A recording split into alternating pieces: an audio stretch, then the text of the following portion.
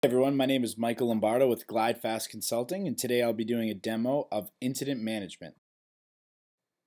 We'll just quickly go over some of the fields that are on this form out of the box. If you look, we have a number field, and basically it's just a unique identifier, so when your user calls in, you can give them a number to refer back to if they want to call back and check the status and so on and so forth. We have a caller, obviously that's the person calling in. We have a category and a subcategory. We have a configuration item field. And basically, that's just an item or a service that is affected for that incident. A short description is obviously a short description of the incident. You have your contact type, email, phone, self-service, walk-in. This just indicates, obviously, how was this record created. State. So state is basically how we manage the life cycle of this incident. So we have new, in progress, on hold, resolved, closed, canceled. We have impact and urgency and priority. In idle best practice, we have this impact times urgency equals priority. So you'll see if as I change this impact option, it modifies the priority. I have a quick breakdown of the chart. So you'll see if you choose a low urgency and a low impact, that's a priority 5. If you choose a high urgency, high impact, obviously it's priority 1. So just out of the box, we're following idle best practice, and that's just one small example of that. Assignment group, obviously the group that's going to own the incident, and then the assigned to is the user that will end up owning that. If we scroll down to the lower half of the form, we have a journaled field called additional comments, and you have another journaled field called work notes. So additional comments, and you'll see it's in quotes here, it's customer visible. We really want to make that clear to our staff that anything you type into this field is going to be sent to your end user. So it's not something you want to put, maybe you wouldn't want to put too much technical walkthrough or background of the record of the interaction with the user. You want to put that into the work notes to share with the tier 2 team you're passing this off to or something. So very important to know the difference between additional comments and work notes. Again, additional comments to the end user, work notes strictly to IT or that licensed user who's a fulfiller of this record, and really it's all across ServiceNow, the whole platform. Related records. So we have out of the box you have just a problem, so you can easily relate a problem record to this incident, and obviously a change request and caused by change. So maybe this incident was actually caused by a change, not resulting in a change. Right? We replaced a server, and when we did that, we took down an application, and that caused X amount of users to call in, and we know because of that change, it spawned off this particular incident. So, and I will say pretty much everything on this form is customizable, meaning if you wanted to customize your categories, which most organizations do, you have the ability to do that. Same thing with states. States you may want to add in a couple of other different states there, and you do have that ability.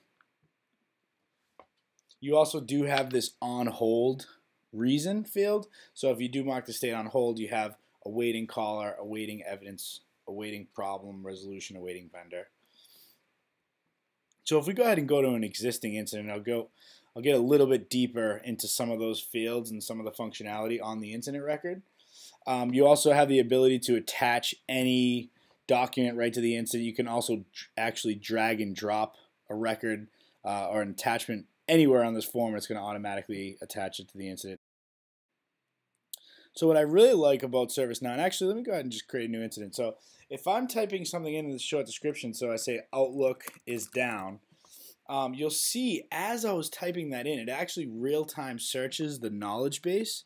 So as a help desk analyst, and actually this is functionality is available for the end user as well in the end user form view, if you will, you're getting a real-time search of the knowledge base. So you may, maybe your help desk agent's new, maybe is a little green, and they don't know, no help desk agent is going to know every single scenario that comes across their desk. So instead of them maybe escalating it to a level 2, they really have the ability to see these knowledge articles and it's right in front of their face. There's no, hey, I didn't realize we had a knowledge article, or I forgot to click the search button to search the knowledge base. It does it real time.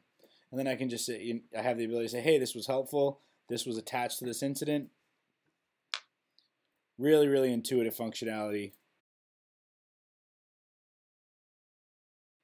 Let's just show you a little bit of what it looks like when I enter notes into this journaled field. Something like the short description. Obviously, when I put something in here and I save the record, oops, need a caller. Go ahead and put Sabrina here. So you'll see when I actually save this record, whatever I typed in the short description stays there. Well, the difference with the journaled field is if I type in a note, we may have multiple updates, obviously, to this incident in work notes or comments to the end user. So I may say, this user was very upset. Can you please help as soon as possible? And in this scenario, I'm just saying maybe I'm passing off to a level 2. And as I save it, you'll see the field resets and it logs it below here. Same thing with additional comments. So this type of field is called a journaled field. We also have a work watch list and a work notes list. I have the ability to add, maybe I have members outside of the organization here that I want to include into these comments and get updates on this incident. Maybe there are people in the organization I want to, so I can actually search the user base as well. So we have that ability. And I can either resolve it by clicking the resolve button in the upper right hand corner, or I can just hit this drop down and click resolved. Now we do have a little bit of a difference between resolved and closed, and this may be new to some people who are not familiar with ITIL best practices. And basically, we leave an incident when the service desk or tier 2 to tier 3 support is ready to resolve an incident. They set it to a state of resolved, and the end user will actually get a notification to say, hey, your incident's been resolved. You now have X amount of time to resolve this incident. I believe ServiceNow out of the box is 3 days, but that's obviously configurable. So, and then after 3 days, the system automatically closes it if we don't hear back from the user. Now, is really so the end user doesn't call back and continuously reopening the same incident, right?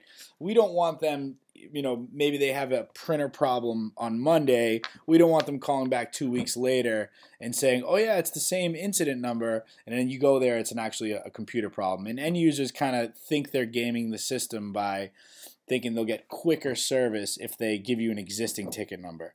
And that's actually usually not even the case. It screws up metrics, and this kind of closed versus resolved process solves that issue. So once an incident's closed, it cannot be reopened. So that's kind of the whole point behind that. So I'm going to go ahead and set this incident to resolve.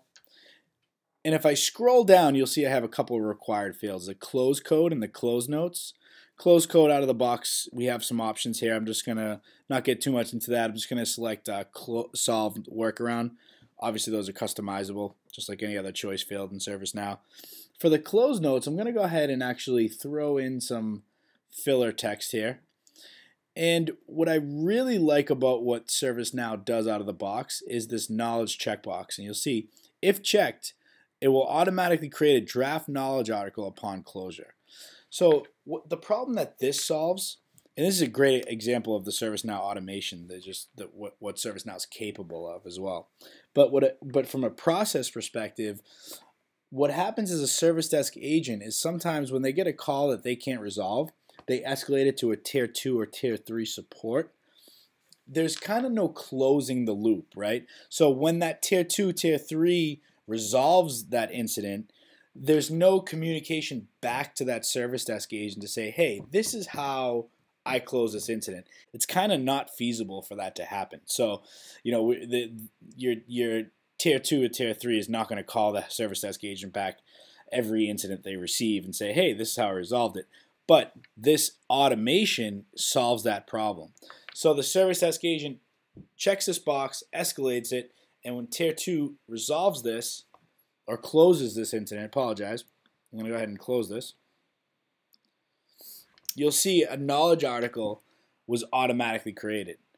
So next time that service desk agent or any service desk agent is typing in that same short description, they now receive this knowledge article. They now are able to view this knowledge article with that closure information, and hopefully our second, third tier support is putting relevant information in that knowledge article in the closed notes, but that's a process issue as well.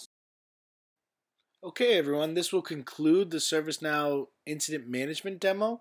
My name is Michael Lombardo, and if you have any questions, you can reach me at mike@glidefast.com. Thank you.